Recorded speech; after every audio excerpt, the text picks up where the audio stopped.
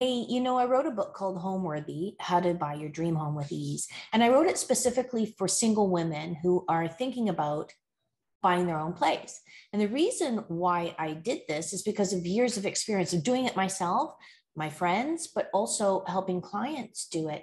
And I started to notice that there was a massive difference between the women that were successful and those who tried and were unsuccessful.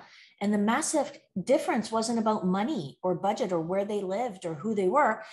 The massive difference is their mindset. So this is something that people don't talk about, and it's so crucial. And I wrote the book specifically about women and specifically about real estate because that's my wheelhouse. But these tools, this knowledge, these activities can help anyone in any aspect of their lives. So why do I want you to read this book? The book is full of great stuff that I've learned from other people, other books. Like one of my favorite books is Think and Grow Rich. It's a really old book. I think it was published in 1937. And this is my book, by the way. And then I realized that even with Think and Grow Rich, I mean, this book has been around and people tout it as like a virtual Bible.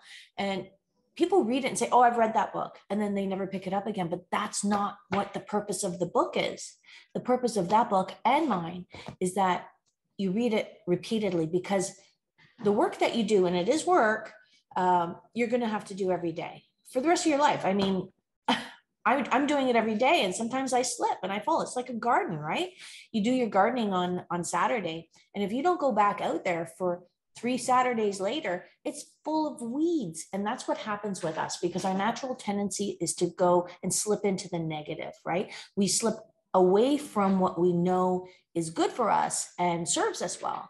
And we go just instinctively, or not instinctively, just naturally. Maybe we're taught this. I don't know what it is or why, but it's very well known that our default is not what serves us best. So this work is not something you read once and put on the shelf. That's shelf help.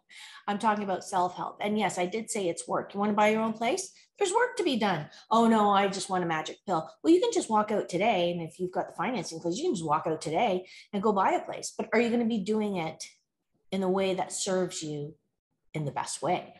That's the question. So there's a lot of things you want to know. For example, why are you doing this? What do you really want? If you ask somebody, what do they want? A lot of times you'll stump them. First of all, most people don't care.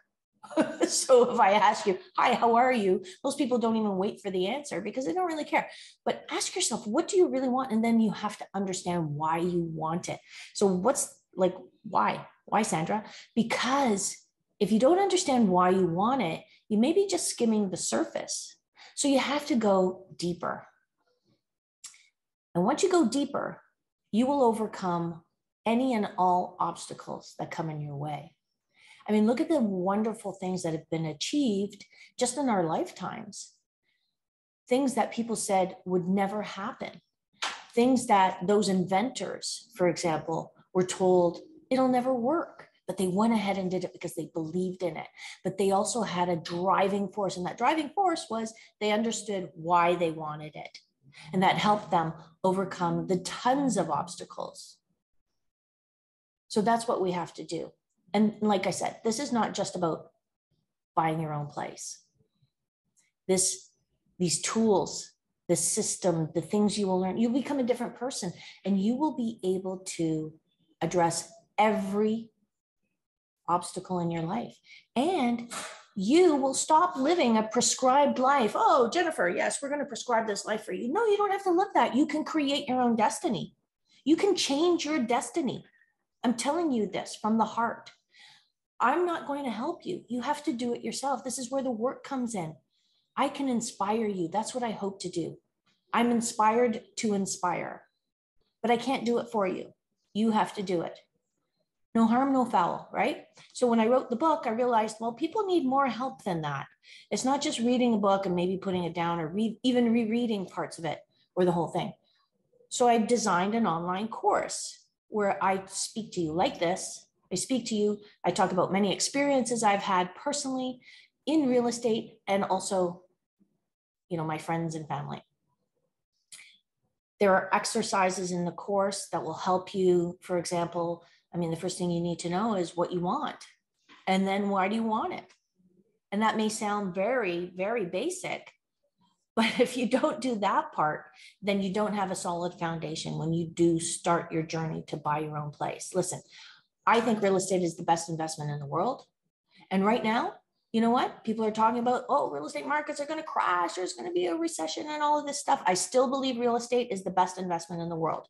So what I hope that you do is that you will tune in, either pick up the book, or and actually we have a massive sale right now. If you go to sandrinaamato.com, you can get the course and then get the book half price. And I mean, it's really super affordable. The course is $47. And then you can get the book half price. And I sign it. And so you can tell me who to write it out to. It would be my pleasure to do this. I just want to inspire you to create your own destiny. There's no need for you to live the life that somebody else says you should. So I have a lot more to say about this. Also, please send me your questions because I want to hear what your thoughts are. I want to hear what your fears are. I want to hear what's motivating you. Let's celebrate. If you've already bought your own place, I want to hear about that. Let's celebrate your wins. Let's really do this, guys. I want to hear what you have to say. I have a lot to say, but you're important. Hope to hear from you soon.